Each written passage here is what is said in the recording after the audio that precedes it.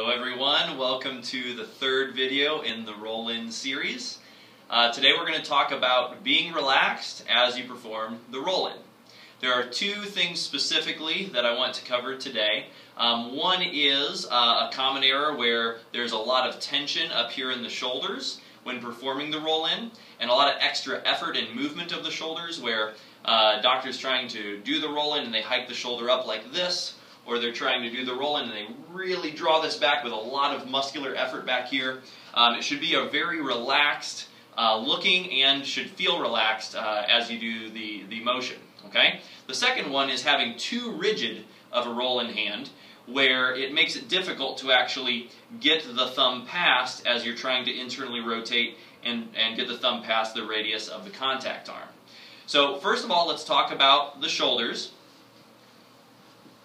So I'm going to place my contact hand, and then I'm going to draw my roll-in hand back. And there is movement that you should see here.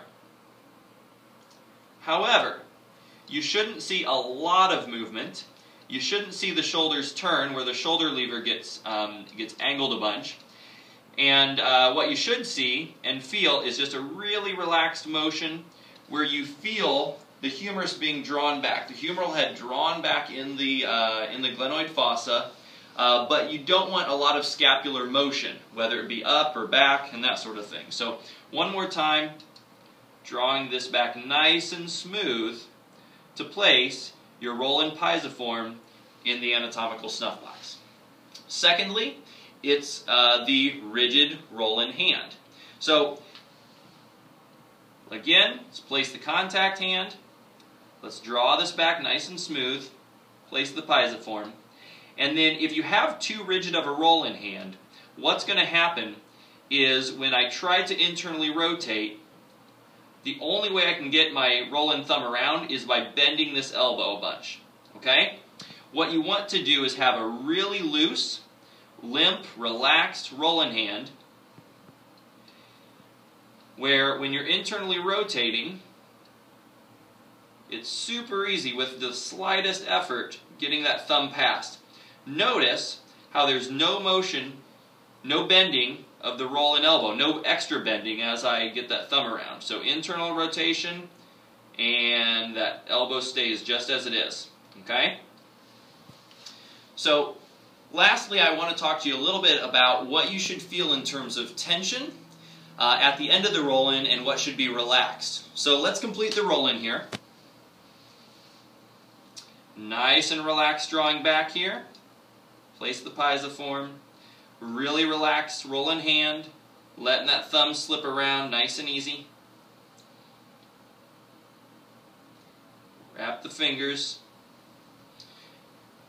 And at this point, you should feel the tension between the piezoform of your roll-in hand and the pinky and the ring finger of the roll-in hand as well. So basically, between here and these two fingers, okay? Everything else, here up on both arms, needs to be as relaxed as possible in order for you to then perform a good triceps pull and transfer the force for the adjustment. A great way to tell if you are relaxed enough is once you've completed the roll-in here, to wiggle these two fingers, the index and the middle finger, on the roll-in hand. If you can do that and maintain the tension here, then you're pretty much as relaxed as you can be from the forearms up.